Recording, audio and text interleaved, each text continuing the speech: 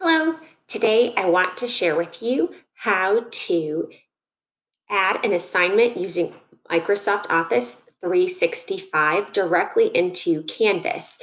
Embedding documents in this fashion allows our students to edit the documents directly on the cloud, and that way there's no need for them to download and then upload, take pictures, print. Everything's edited here using the Canvas platform. So I've already created an assignment called test. I'm going to click on that.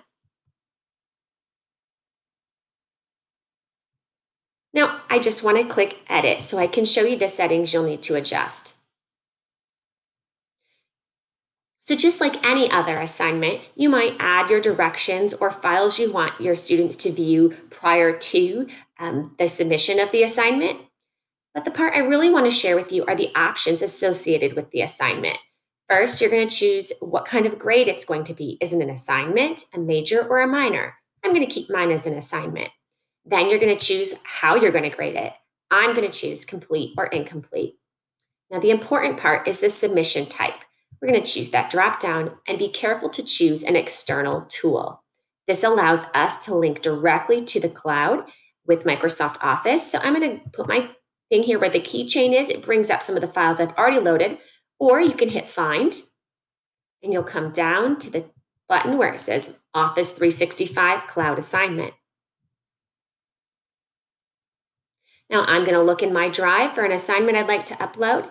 I know I've attached a PowerPoint that I'm hoping that my students can make modifications and do a word search directly in. So I'm going to click that assignment here in that box and then click attach a file.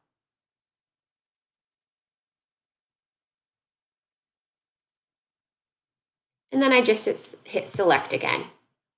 Now I can see that my file is in that location. Just make sure before you make the rest of your adjustments and then hit save.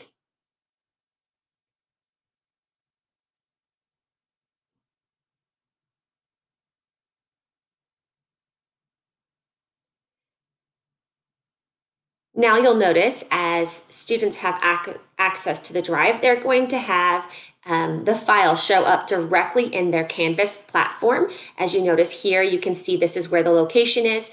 But if the students wanted to view, edit, or print, they can do all of those things. But we're going to focus on what it looks like to edit today. So you just click edit. Now be careful to choose edit in browser. That allows them to link directly to their cloud.